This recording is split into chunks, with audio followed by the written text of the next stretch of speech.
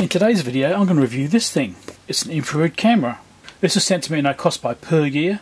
They contacted me and said, hey, do you want to review this? And I said, yeah, sure, why not? Looks like it should be good. Let's get into it. So as you can see, it's quite a nice box. Good fit. Top packaging here, bottom packaging. So look at the bottom packaging first, get rid of that. So I did show this briefly in the mail bag previously. So we've got a little cleaning cloth thing here. Got a little booklet. Got a little carry bag. We've got a USB-C extension cable. Quality certificate checked by number 45 apparently. And so it's the InfiRay Nightvision Go, I think is the model number, it's actually called. Uses the Go app on Android, and that's the Chinese side. This is the English side. So Nightvision Go is the app you got to find. I've had this thing with me for a few weeks now, and the app is a bit limited in some of the features it has. I mean, it's a basic app, it works mostly, but there's some things which I wished it had. I've actually put those requests through, and I did get told that they will be working on that, but those don't appear to be ready yet. So hopefully in the near future the app will be updated to the features which I'm going to discuss later on. So this is a 256 by 192 resolution, 12 micrometer pixel size, spectral range 8 to 14 micrometers, frame rate 25 Hz, which is surprising, thermographic range -20 to +150 degrees C, which is great for doing electronic stuff. That's all you really need. Accuracy ±2 degrees C or ±2% of reading. The larger value shall prevail. You might as well just say ±2 degrees. And it's USB-C type connection. So this thing's actually surprisingly small. This is it. So it's a tiny little infrared camera. Single lens. I've still got the cover on it, I'm going to leave it on for the time being. And you just plug that into the port of a USB compatible device. Like, it has to be an Android device. There's a certain Android version it has to be from, I can't remember what it is. It has to be USB-C at the very least, okay, so you can plug this in. I've got my tablet sitting off to the side here, so we'll plug this in and we shall have a look at it. And we'll discuss the things I've found which I think are good or bad. Well, yeah, we'll find out, but I'll use this in a minute, I'll show you what I'm talking about. So you just go to the Google Play Store, you look for InfiRay. Now there's lots of different InfiRay apps, you have to make sure you get the correct one. And the one I actually need for this, or the one you'll need too if you're doing this, is the Nightvision Go app. Right, so this is the one I've installed, and I've actually given some feedback on what I think it is needing. Okay, so I actually have this app installed down here. Right, so I need to plug the camera in. So let's do that. Let's plug the camera in. I'm going to face it towards me for the time being. There's its boot screen, which is a bit slow and a bit annoying, to be honest, having to wait for this every time. Anyway, there we go. You can see me. Hello. Hand's cold. Apparently, my hand's cold. Nothing. I've still got that plastic film on there too yet. You can see it's working. It's doing its thing just fine. Now, in this orientation with the camera facing towards you, on this particular tablet, it's the right way up. And this is one of the problems I've been having. See this? It just crashed. The app, like I said, is basic. It has a few problems. Crashing is one of those problems. And if you basically unplug it, plug it back in again, it will resume and carry on. Crashing seems to be random. I haven't been able to determine exactly what causes it. It just randomly crashes. I don't know why. See, just unplug it, plug it back in again, and off we go again. I don't know why it crashes. Depending on the device, and depending on how they've actually constructed the device, the camera orientation can be a problem. Like right now, it can see me, and that's not much use. Usually you want to look at something that's the other side of the device. As you can see here, it's showing me just fine. Resolution looks alright. No problems at all. And it's giving the temperatures and stuff like that. And it's crashed again. Which is fine because I want to unplug the camera anyway. What lets this thing down appears to be the software. Just plug the camera in the other way around so that we can see the desk. I'll actually stand up a bit as well. Put against some reflections. You still see me in it. See me by the start-up screen being annoying. And there's the desk. Oh no, it's already crashed again. See, it's nothing there. It's not showing up at all.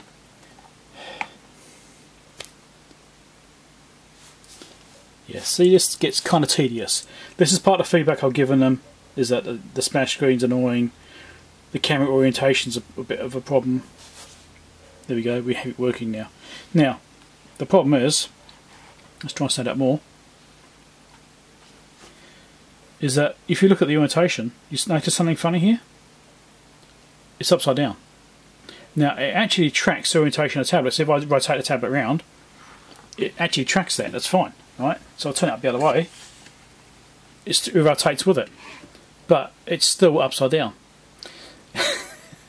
So in this case, I can't actually get the image the right way up. It's just not possible. It's always upside down. Because if you rotate the tablet around, it doesn't make a difference. You know? Turn it around like this.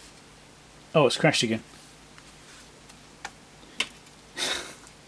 Oh look, the splash screen again. The camera itself is really good. The software is what lets this thing down.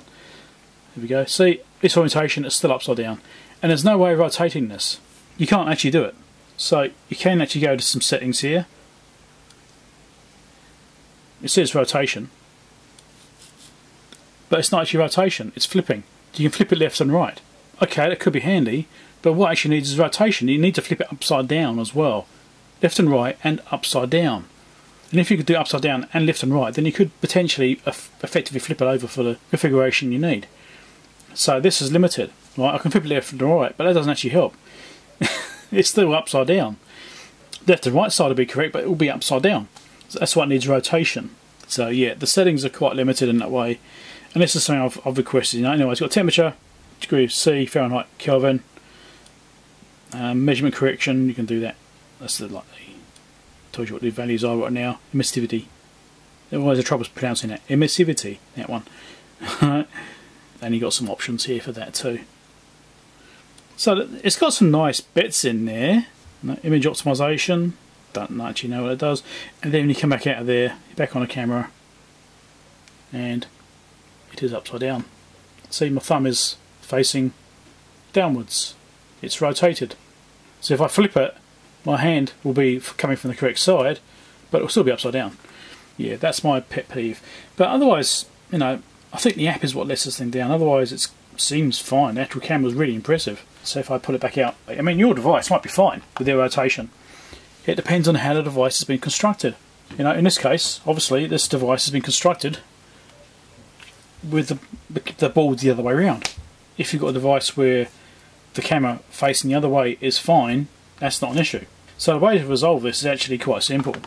I'm going on about this quite a bit, but it's simple, when the app's not crashing at least, is you can use this cable here, right, this extension cable, which also gives you a bit of flexibility, I suppose, about moving things around. If you use this cable, you can then rotate the camera into correct orientation. Oh look, it's crashed again. I was actually wanting to delay doing this review until the new app came out, so that I could actually show you the latest version of the app as part of the review, and hopefully these kinds of freeze issues have been fixed. I was being asked to do it sooner, not wait for the app, so it's like, okay.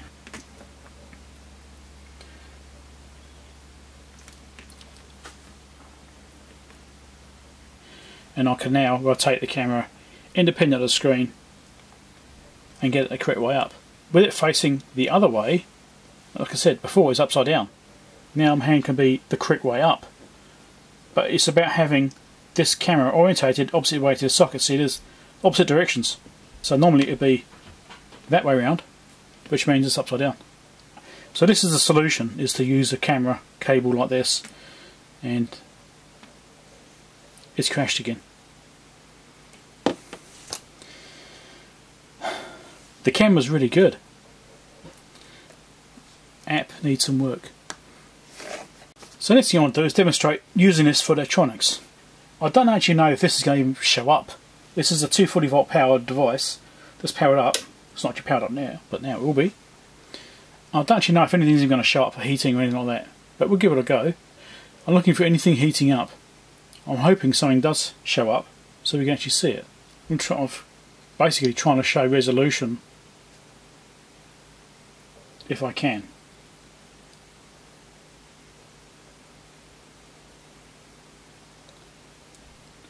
So it's crashed again.